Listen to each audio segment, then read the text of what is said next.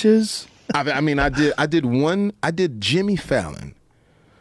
One seating that Jimmy Fallon and every organization wanted to get me. What did you say? I was doing a joke. I was singing. We were singing these funny songs about who let the dogs out, and so we took "Who Let the Dogs Out" and put it in like a vaudeville or a show tune. Who let the dogs out? Whatever it was, right? But beginning of that, I sort of ad-libbed like.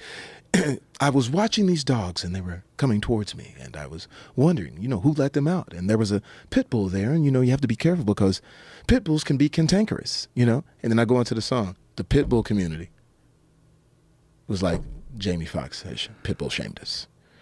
You pit bull shamed? Don't pit bull shame it. Oh my God. And then there was another thing where Jimmy Fallon was doing some type of, he was saying what was going to be on the next show. And I was doing a bad version of signing, which I actually know how to sign.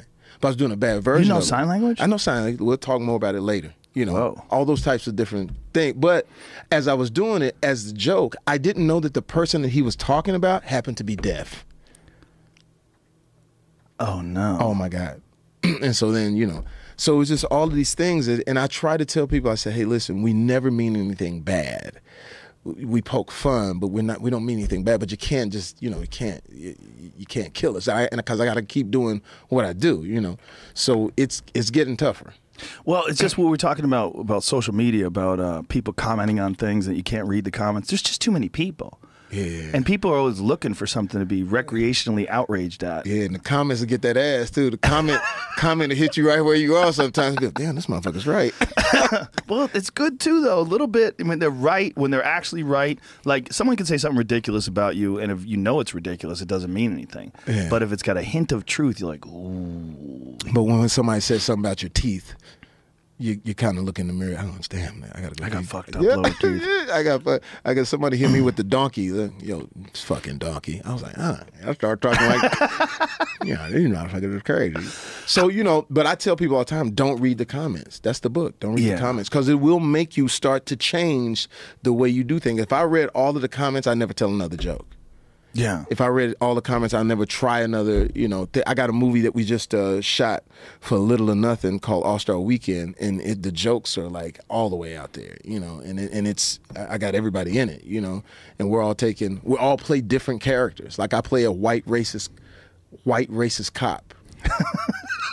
And how do you do that? Oh, I'll show it to you. I'll grab this thing and show it to you. But it's, Robert Downey Jr. plays a Mexican. Gerard Butler plays a Russian who loves gymnastics. Benicio del Toro plays this crazy tattoo artist, and we're all doing our thing. So it's like if you read the comments, that'll make you tuck that in. But this is some brilliant, and it's a cool little thing too. It's called All-Star Weekend for a reason. It's about two guys. One guy loves Steph Curry, the other guy loves LeBron James, and all they're trying to do is get to the All-Star game. And it's sort of like this whole journey of running into all these people. So it's dope. But it is some things where it's like, ooh. You could see there's going to be some shit going on. Well, Robert Downey Jr., just from Tropic Thunder, think about that. You could never do that anymore. You can't have blackface anymore. Yeah, you know what? I'll say this. People have to understand where it comes from. There are real people out there that really mean you harm. Like outside of us. I mean, there's some real people who really don't fucking like you. Whatever you are, whether you're black, you're white, you're straight, you're gay, whatever it is. There's some people who really don't like. We're the entertainment. And it's easy, we're easy targets. It's easy for you to jump on Robert Downey Jr. or Jamie Foxx or Joe because it's easy. When it's real things, which, whether it's politics or whether it's whatever, a lot of times we're not ready for that fight. But it's easy to sort of pick the comedian. I called Robert, I said, listen, I need you to play a Mexican. He says, dude, here's the deal. Sure, fuck it. Sure, why not? Fuck it, sure, of course. Sure, Mexican, whatever. But then he texted back and said, I'm nervous to play the Mexican. I said, well, shit, you played the black dude and you killed that shit. We're just all, we got to be able to do characters. What kind of blowback did he get from playing the black dude? None. Because we fucked with him. It was before The Wire, too, though. It was like, what year was Tropic Thunder? I feel like that was like 10 years ago. It was a while. But here's the thing. We fuck with Robert Downey Jr. Like, that's our guy. Right. Like, I did his birthday party. And my first joke was, how dare you take all of these roles from black people? You know, and everybody's laughing. So it's sort of like the entertainers, man. You got to give us room. You know what I'm saying? Like to play in it. I'll show you when I. Or you got to take that room.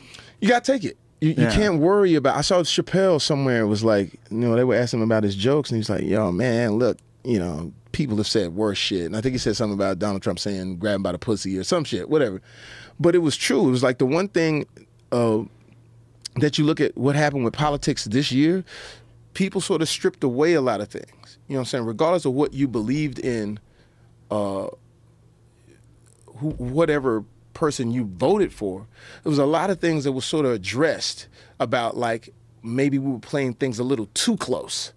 Like some of those politicians were afraid to say what Donald Trump was saying, and they ended up being left in the dust because people were a little like, well, he's got a point in the sense that we're playing things a little too close.